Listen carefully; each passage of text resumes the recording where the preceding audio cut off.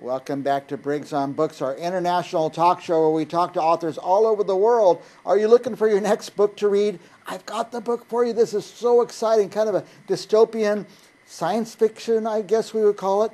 Our guest is Graham Pryor, all the way from Scotland. Welcome, Graham. Hi there, Frank. By the way, here's the cover of the book for our viewers. Cerberus. Cerberus. Tell us a little bit about that book. Well, Cerberus came to mind when I was listening to some plans for colonizing other planets, and I thought, hell, that's not something we really want to do, is it? Because we'll go and ruin them. And that's where the idea blossomed. And the book is about a whole host of aliens who come to Earth to unmake humans, that is, to get rid of them, because they think if they get into space, they will destroy wherever they go. But getting rid of the humans, they realize there's a big void in the ecological structure, so they've got to have something to fill that space. And they hit on the canines, dogs, not just dogs, wolves, all the related species.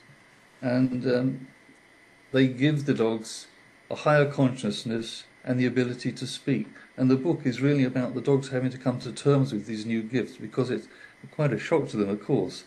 And there's a lot of humour in it as they try out various ideas and philosophies. The other part of the story is that there's a large dog that they set free, a dog called Garth. He's in a laboratory and has been experimented on. And they set him free, and he's got an ability to communicate with the aliens. And throughout the book he's struggling to find out whether he is actually gifted this new power to do things with it, or whether he's being used by the aliens to do their will. And that all comes to a head at the very end. Wow. Dystopian, science fiction, you got aliens and dogs running the planet. Now, by the way, and here's the cover again, Cerberus. What book, this is your newest book. When did this come out? That was out in January. In January. And what was the book? You have a whole bunch of books out there, by the way. Which was the one right before this? That was Man with a Gun. Man with a Gun. And I just happen to have the cover right here. And what's this genre? Is it all similar genre? No, it's totally different. This is a bit of a crime book, really.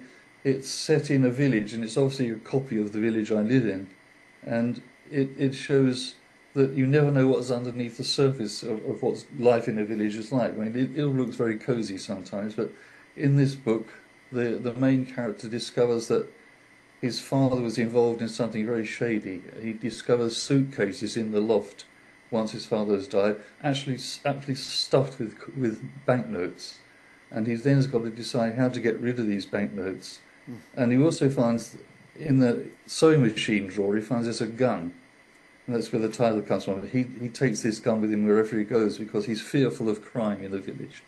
And the book pursues this need to get rid of the money, and he gets into a money laundering scheme with a friend of his who is an accountant, and they run a burger bar, and they also employ a whole bunch of prostitutes, and they're trying to feed the money through this illegal way of operating.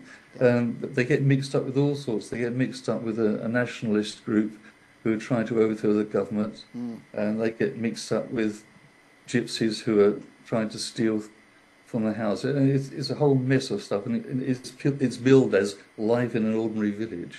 Yeah, that book would make me think of, how would I get rid of money? How would I launder money? You know, it's amazing to think about that. It's hard to know, isn't it? Yeah.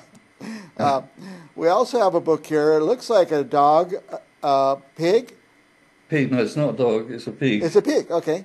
Yeah. I keep thinking dogs because of the first book. It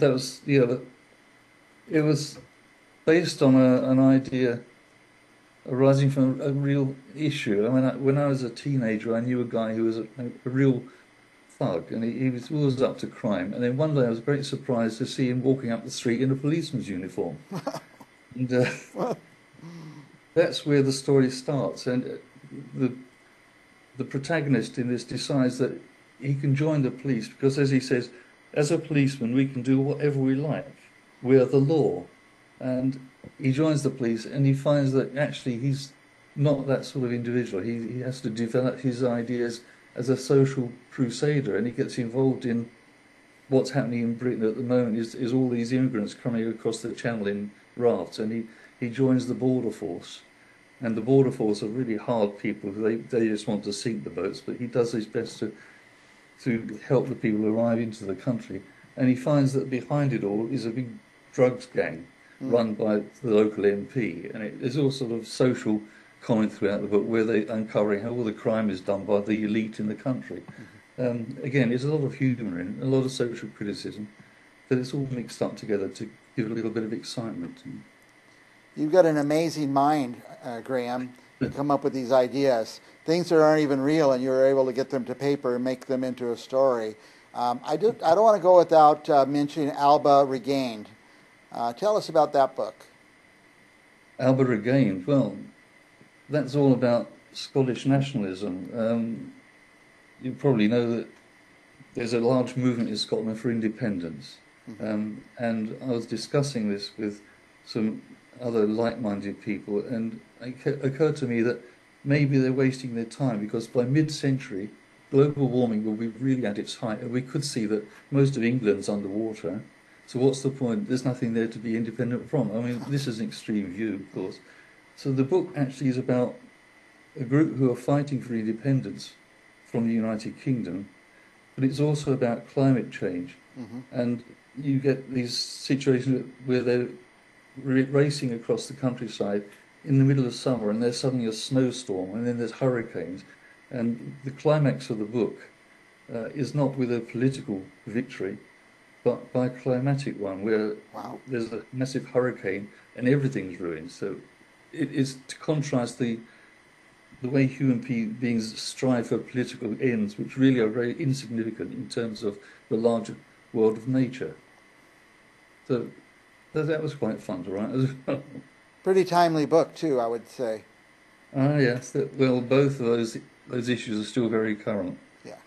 By the way, all your books, are they for one audience, for different audiences? Well, I will see them for young adults upwards, and they sometimes need a bit of help. The Alba Regain book, I had to put in a glossary at the front of Scottish language so that people knew what the characters were saying. Yeah. So they're fairly instructive. But yes, I think it's for all adults from teens upwards, really. They're not too difficult. Yeah. No, they all sound amazing.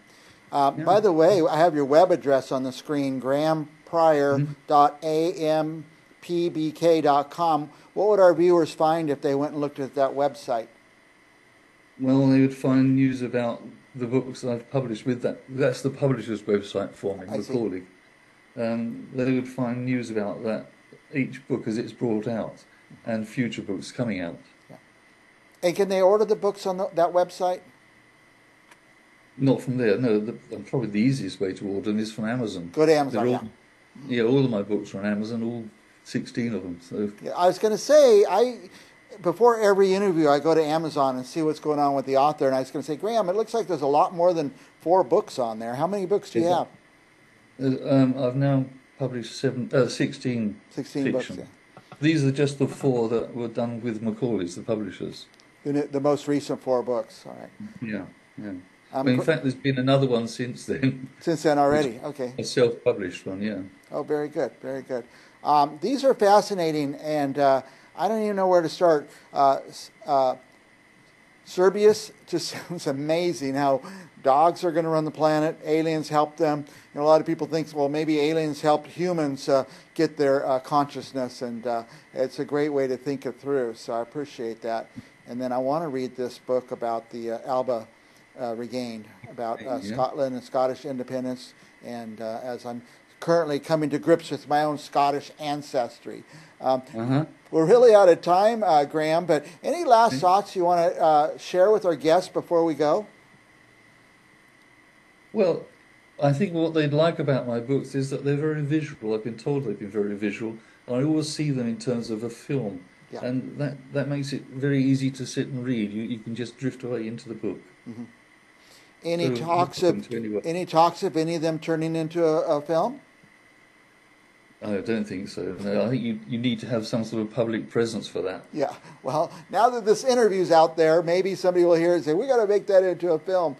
Thank you, Graham. You're a fascinating person, and I'm going to get back to you after I read a couple of your books, and hopefully you'll come back on the show again. Okay, thank you very much, Mike. And for our viewers, here's his latest book, but go order it. Don't order one, by the way. When you're clicking order 5 of them. Give them out to your friends and get everybody reading the same book at the same time. Thank you so much, Graham, and we'll talk to you again next time.